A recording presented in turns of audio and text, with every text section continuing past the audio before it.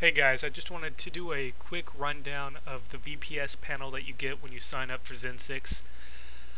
First, I apologize for the microphone. My USB mic, a Logitech wireless clear chat deal, my third one just died while I was trying to do this the first time. Now I'm using a cheap wired analog mic. Anyway, when you get your email, your welcome email from us, you're going to get your dedicated IP and your root password are both going to be in there. Use the last 6 numbers of the IP as your username. Your root password is your password for the web panel. Go ahead and log in, and you'll be greeted with the welcome screen, which will have a list of all the servers you have. If you have more than one VPS, they're all going to be listed right here. If you just have the one, which is most likely what you're going to have, it's just going to be the one line here. And you can click on manage or the host name, and that will take you in to the actual maintenance area.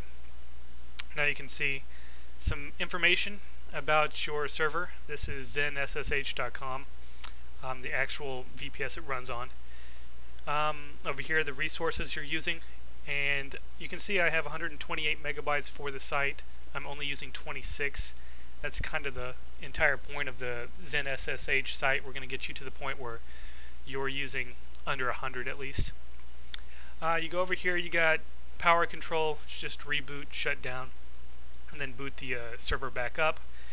You can reinstall your operating system, which there's CentOS, Debian, different templates, just read them over. But remember, if you do install one of these, if you reinstall it, you're going to wipe out everything you have on the server. So it's going to be completely, starting over from scratch, just as if you reinstalled the operating system on your home computer. Right here, you can change your root password. You can change your host name for the server. Console, right here, we'll just skip that for now and come back to it another time. Logs and statistics, main IP address for your server, any other IP addresses that you might have assigned.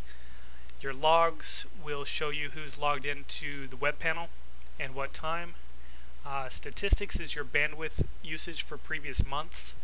And backup control, you can just ignore that because it's disabled right now, and we'll talk about that at another time. Anyway, that's a quick overview. Just wanted to show you that so there's no questions.